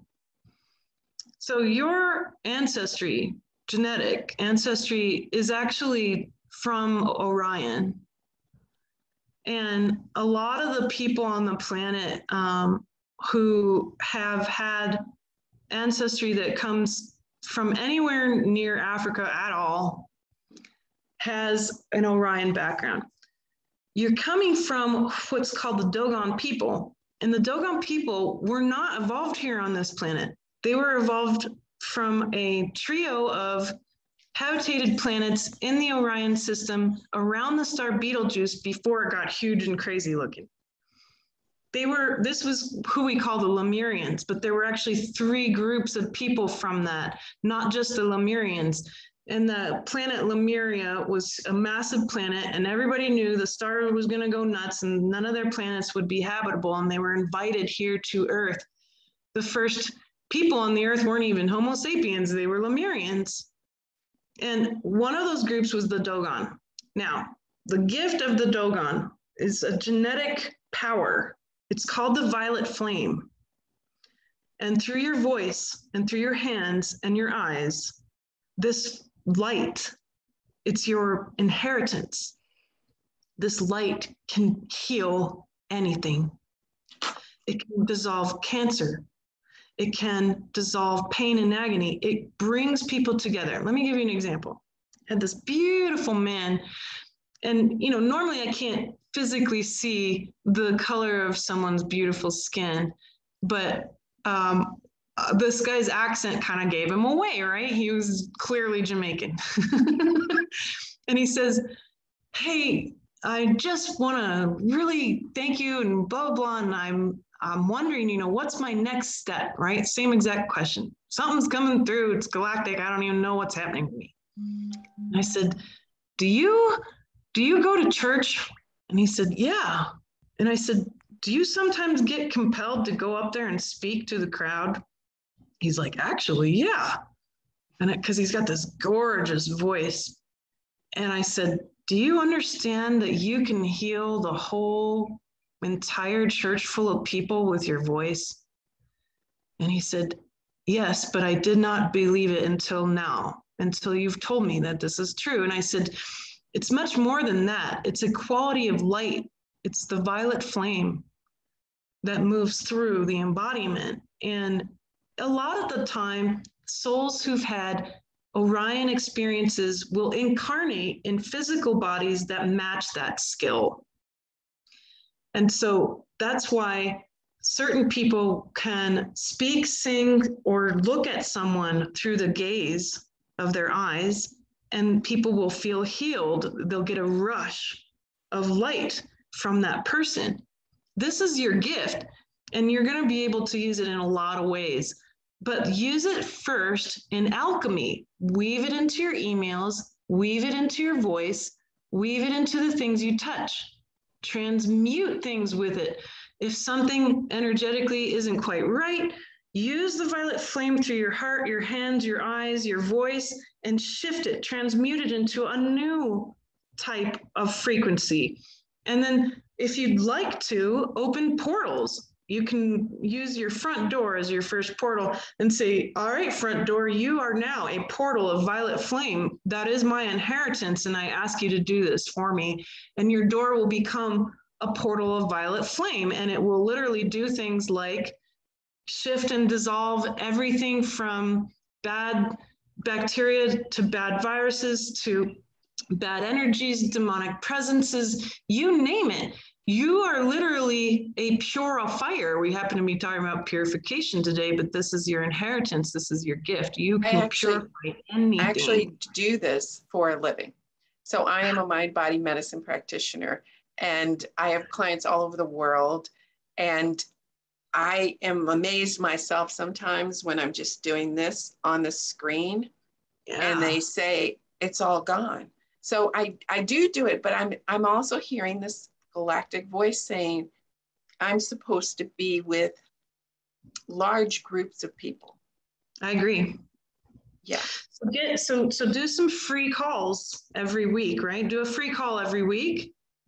If you've got an hour or half an hour, do a free call. Invite as many people as possible. Tell them to bring their friends and say, I'm just simply doing a massive, giant purification healing. Bring whatever you have to the table. Bring your trauma, bring your cancer, bring your illness, bring your whatever to the table, and we're going to clear it. And then you'll get bigger and bigger and bigger crowds. But the other thing you can do on your own is zoom out, let the earth be about this big in front of you, and purify her. Do this as a gift. Great idea. That's the other piece. So do both. And I like that. Thank you. This is going to help so many people to purify, and they will gain this ability to remember. Thank you. This is so great, because I was walking around confused, and I knew that it's supposed to be a lot of people. I'm not afraid of that, but I wasn't sure exactly how to get there. So yeah, you do it through service, and it'll be perfect. Wonderful. Thank you. That's wonderful, Mickey. So welcome, Mickey. Keep me posted. Awesome. All right, one last question from Beth. Well, hello, Beth. Hi, how are you? I'm so good. Nice to see you. You are so amazing. Alara, thank you for picking me. You are so amazing, Elizabeth. You just blow my mind. But anyway. You blow my mind, Beth. I love you. Oh, boy. Well, you know, I thought, I'm glad I heard her say that, you know, she's working on extending her life, because if anything happens now, I'm going to be prepared so that if I hear like, what? If you just leave, I'm going to be like, okay, she said that this was a possibility. She's going to work on not letting that happen, but at least I know. Okay. So yeah, I won't go far. All right. I think I was going to maybe go a different direction, but you're on such a roll with, you know, people's planetary heritage and their missions, maybe just one more of those. Oh, I think so. I trust you, whatever comes up for you. And well, I believe you are very Syrian. And let me describe the Syrians, because I think so the way that I share information about galactic peoples and history is literally from my very own remembrance and experiences. I do not read other people's stuff at all, actually. And so that just happens to be me. I don't tend to go seek out other people's perspectives on this. And there was a reason why. And I think it's simply because I needed to be able to share just simply what I remember as I remember it. That being said, the Syrians are engineers of consciousness. And this is not the only star experience you've had by any means. But this is the biggest one, and it's the closest one to your human experience. Now, the Syrians, like so many different planets, went through quite a planetary war, a lot like ours. Through subjugation and corruption, they ended up finding a power source on their planet, a very different element that we don't have here. And it would release a lot of powerful radiation. And they had two camps. One camp said, we're going to use this as a grand, awesome weapon, and we're going to destroy all our enemies. But of course, through jealousy and greed, the enemies ended up being some of their own people as well. And then, of course, the other camp who said, we're going to use this power to heal, right? And we want to use it to help heal people. Well, this is familiar to all of us. And this dynamic of power over or power with is a huge polarity for us to heal. And through your genetics and through your history, a lot of that's going to show up in your life of, well, what do I have power over?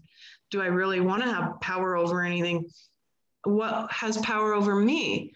What kind of power do I have with people, places, things, or situations? Do I use this kind of power to do things for and with people? And this is the lesson of the Syrian experience through engineering consciousness, through incredible details of light. The Syrians could weave light and manifest it into the 3D and turn it into extraordinary technology. We're talking about 12-dimensional processors and things that are literally sound sci-fi, but really actually physically exist. But what happened? Well, there was once a king and a queen, and this is key for you right now, Beth, to know, because this is part of your heritage and it's part of what's happening. The healing of the masculine and feminine. And we had a king and a queen on Sirius, and they played different roles than we're used to kings and queens playing. But they had a king and a queen. They were married. The king wanted to use all of this power as a weapon. The queen wanted to use it to heal and collaborate. He got so angry and jealous that she would not go with him on these things that he had her murdered. There is a healing happening from this, especially from those who have a Syrian lineage of needing to be willing to be in your power as a feminine being, Kali, who cuts the heads off of those who refuse to be humble to the divine feminine. Wow. After Kali is the divine mother who embraces those who are willing to be humble and loves them unconditionally no matter what. And then from there, the masculine is tempered into a state of pure collaboration. in order to end the wound of power over that is literally causing a rift between the masculine and feminine. And what is happening to the men? They are dying of an existential starvation. They need the feminine to survive. The feminine also is realizing we can't get our job done unless we have these guys. Right. And so there is a tempering. Be willing to stand in your power and allow that righteous anger of requiring humility from yourself and all of your masculine inner selves and the masculine around you. And right after that, allow this next piece to arise as unconditional love. There is nothing you could ever do to stop me from loving you. And then after that is the act of collaboration. Allow this sort of piece to really come in from your Syrian heritage and all the other heritages that you have, because every one of them had something similar. The Pleiadians nearly committed global genocide on their own people. Everybody, really thinks all these folks were practically angels. Well, guess what? Angels have even been jerks to each other too. So look, Lyrans, we're the worst. We're the ones who destroyed planets because we got off the bed in the wrong way. So, but this is key. This is a dynamic that is going to help heal the whole galactic. And of course, when you do this inside of yourself, it opens up for the possibility to be available to all human consciousness through Indra's net. So this is the message I have for you from your galactic peace, but specifically the healing of the masculine feminine in you. Wow. Wow. Yeah, you may have to go back and watch or listen to this again. I think so. Yeah, for sure. That was something. Thank you. You're quite welcome, Beth. And when I go back and listen and just hold with all of that and okay, You'll be able to see it move through you, work through you. It'll heal your ancestry too. I know that's been a big piece on your plate. Yeah. It'll help them too, because they had their own issues with the masculine feminine all the way back. Yeah. And I've had dreams about the masculine and the feminine, and yeah. Yes. Okay. Thank you so, so much. Thank you. Thank you for being willing to do it. I'm so proud for you. You're so wise. Thank you. My Thank pleasure. you, Beth. Awesome. Good. Wow. It's just so interesting what people are experiencing in their lives and what their next steps are. It's just so interesting to see and hear about. I just love it. It's so much change is coming, so much is possible. There's so much potential for everybody. It's step up, people, just step up and take that next step, right? But absolutely. I don't know, can you hear me? Yeah. Mm-hmm. I just want to say that all the people that you just spoke to, and then everybody else you didn't speak to, it's you look at a person, you see this person, but who they are is so much more. And it just blows you away. Everything you said to everybody, it just shows you how much is in each person. So I just have to say that because it's, you get blown away by that. Yeah, it's mind-blowing. And each person is so unique. It's like a precious book in a library, and there's only one copy, and that's you. Yep. And each one of us is special, unique, and we all have, what lights us up, what makes us feel good. And so, I don't know. I mean, I think Elizabeth is doing such a wonderful job with everything in the world that she's doing. I don't know how she does it all with her family, kids and everything. I have no idea how you do it all. But if you would like to, work more with Elizabeth, some of her teachings, Elizabeth, we're going to talk about the special offer that you have this time around, right? So it's available at alara.at/show/Elizabeth10. And we have some new, pieces to this, right? The 94 ancient templates of wisdom, which you talked about a little bit during the call, navigating the dimensions of consciousness, remembering DNA, which is all the new stuff that you've been talking to us about. So can you tell us a little bit more about this package for those who would like to get more of you, more access to you, or more of you? Absolutely. I'm going to pull it up so I can read it together and describe it to you, because I did something pretty wild that I don't normally do. And I added the whole set of 94 ancient templates of wisdom. I taught 94 classes on each one of these. They're about 20 to 30 minutes long.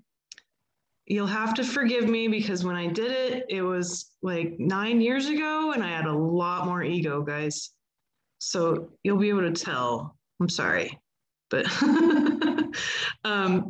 that being said, the reason I'm giving them to you, I had actually built an entire business around them and then realized that something was off. So I had to walk away from that whole body of work. But I finally understand why I taught them. And there's more than that. There's a color code map because each has a color and a frequency. There is other classes about the last 4 ancient templates, which go a little deeper into them because they're very profound and important.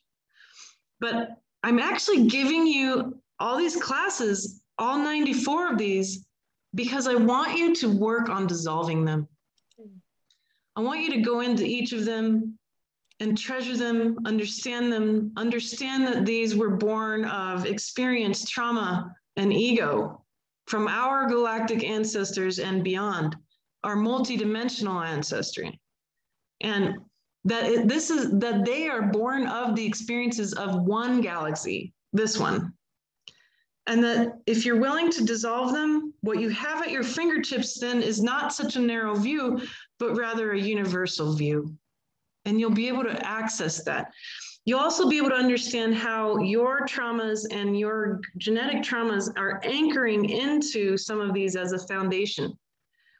And why dissolving the foundation will help to bring the house down and clean up the house so that you can attain the homo luminous state. That's the goal.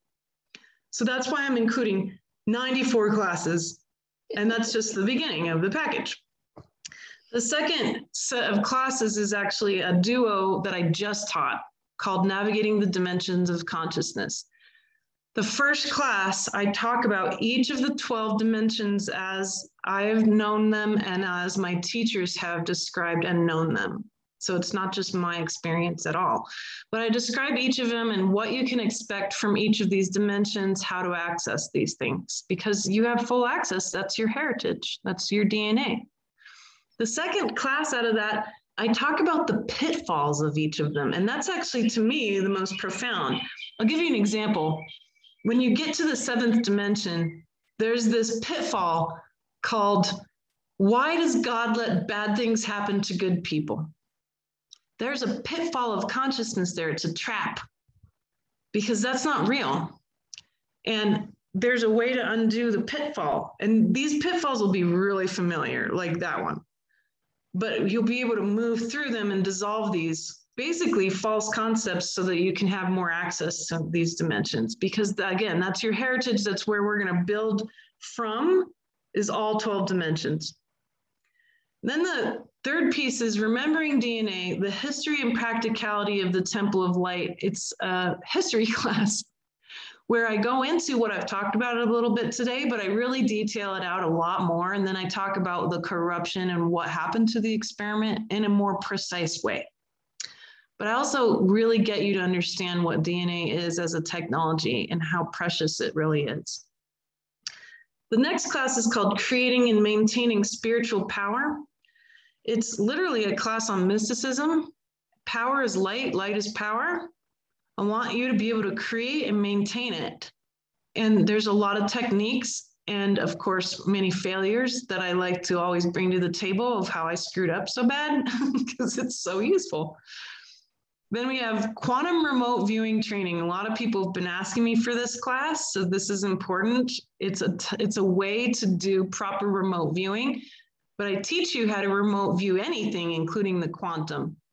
And when you take this class, it's guided. It's like a guided meditation, but you'll find that it's really a lot easier than you think.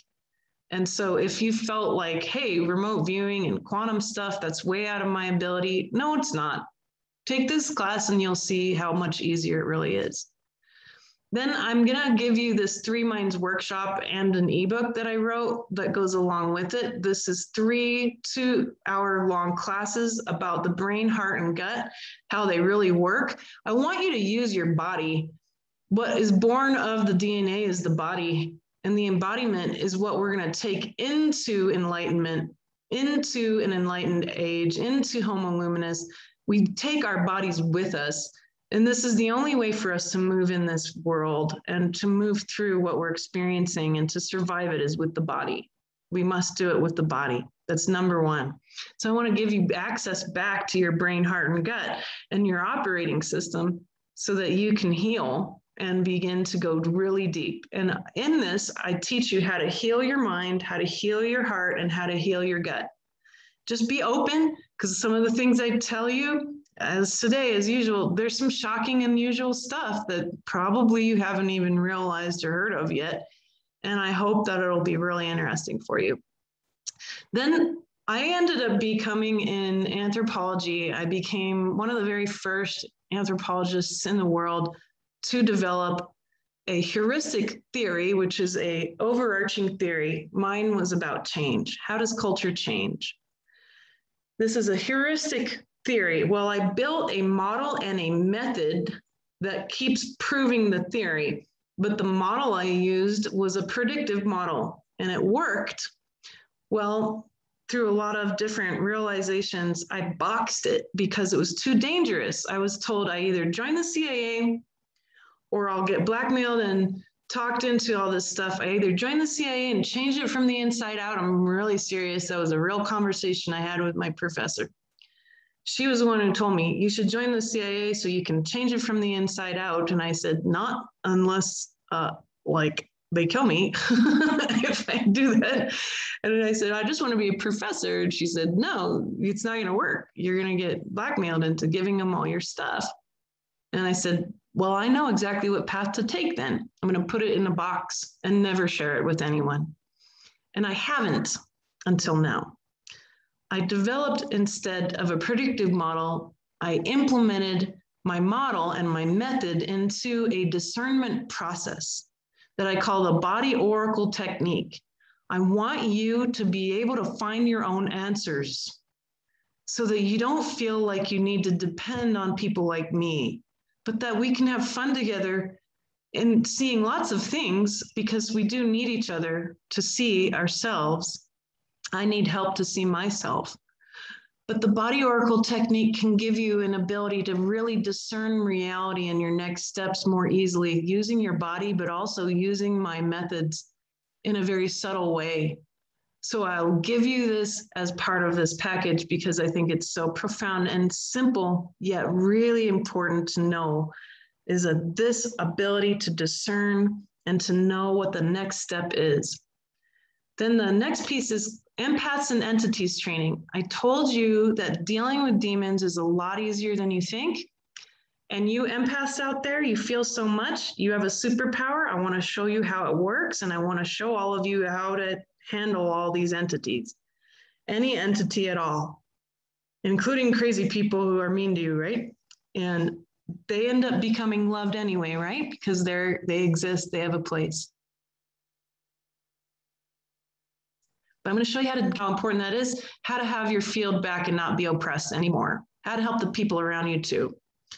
Then the next piece is quantum healing for infectious disease. You know, I can't give you medical info, can't give you medical advice, but what I can do is teach you how to approach your body and your reality in a much better way. It turns out that viruses and bacteria are intelligent. I want to show you how to talk to them and learn from them. Your body is actually animated fully because of bacteria and viruses. And this is so important and so key. And I want to give you back that information and help you to learn how to do quantum healing. All of you know how to do this deep within your soul. I'm just going to help you remember. In fact, everything in this package, you know, I'm just reminding you. And then, of course, the last piece is anyone who gets a package gets to join my community and get on these community calls every month. The last Sunday of every month, we just had one. It was very beautiful. It was profound. Every month is different. We build a pillar of light together. We do some great work for humanity. We bring the personal experience to the universal, and we do beautiful work together every month. And so I'd love for you to come join me and join my online emailing community, and let's get some work done. So that's our package today. Wow, that's powerful. And just, just the 94 templates alone, that is going to give so much wisdom, but all the rest of them as well. That there's just so much information here, but it's not just information, it's practical information that you can use in your life. That's what it's about. So it's about practical information that you can use in your life to help you move forward, right?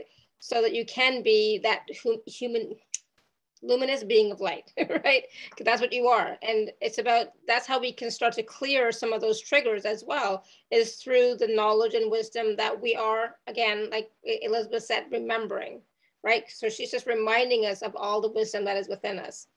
So we are more powerful than we give ourselves credit for. And Elizabeth is showing that to us in this package and in everything she does, right? So she's showing that we are much more powerful. There was something you mentioned really early on, and I think somebody asked a question in the chat, Elizabeth. I'm just going to really quickly, because I know we're like way over time, right? But it was about consent.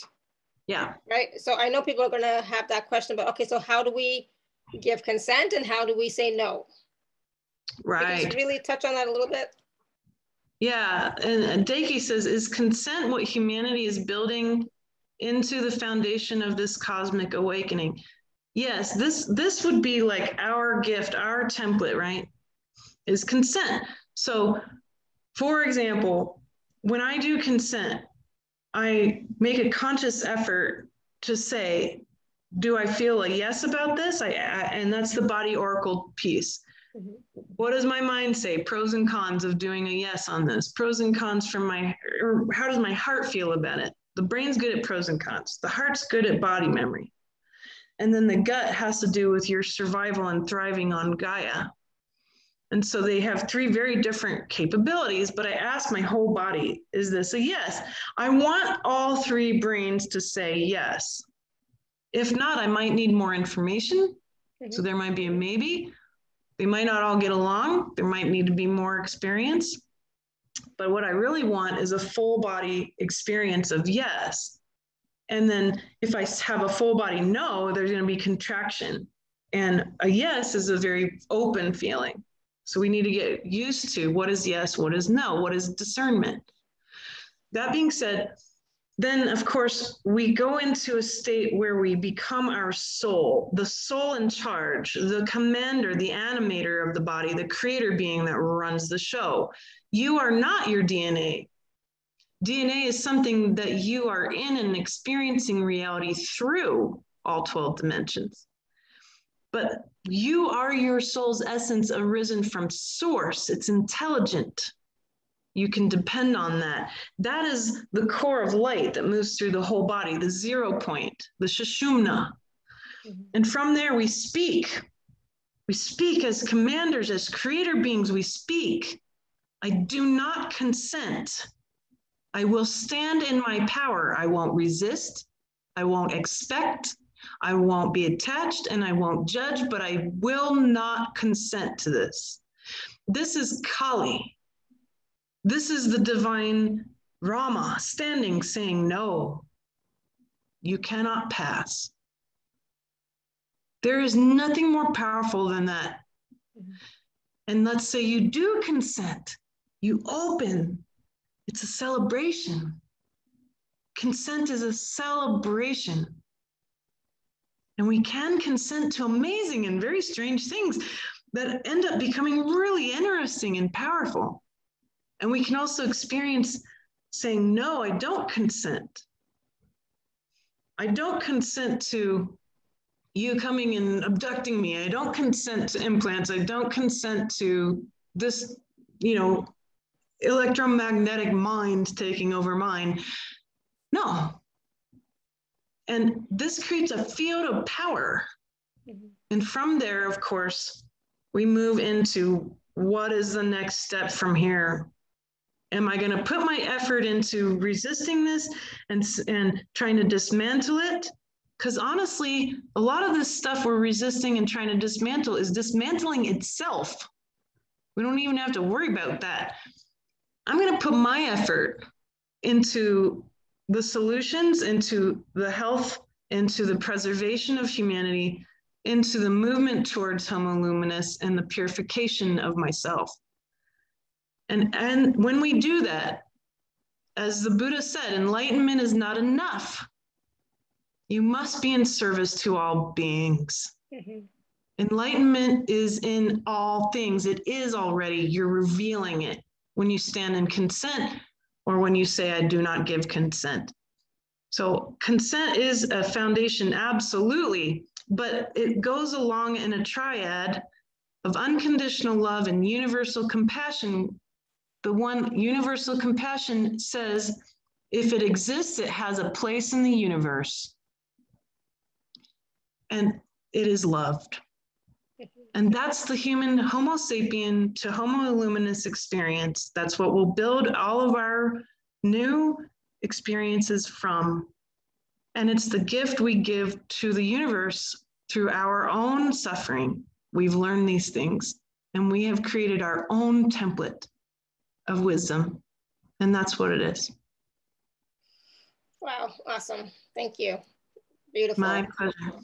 Yeah, awesome. And so again, you know, if you'd like to learn more about Elizabeth's work, you can check out her package, which is available at alara.at/show/Elizabeth 10. I hope that's what it is. Yes, it is. And for the next 24 hours, there is the 24-hour special, which you get 10% discount. Use discount code TACS10. Again, that'll only be available for 24 hours, so please do take advantage of that. And there's so much in this package that you will learn so much, and so much will be revealed to you, so much will be opened up to you. So be willing to receive it, right? Be willing to receive it, and it is time. Please put the URL in the chat. Okay, sorry, 1 second. And so there's so much that is possible for each and every one of us, right? And part of that is Elizabeth showing us, teaching us, sharing her wisdom. But this, again, wisdom is all within us. It's not something brand new per se. We know it. She's just reminding us of it. And so when you are accessing the package, accessing the wisdom, come from that place of, oh yeah, I'm remembering this. I know this. This is wisdom that I have within me. I'm remembering it, right? And I think when you do that, you will have a much easier time wrapping your head around it. Because I think there's a lot of stuff that's going to be like, wow. Wow. Yeah, I think you're going to be saying wow a lot when you're listening or watching to some of this stuff, right? So do I, all the time.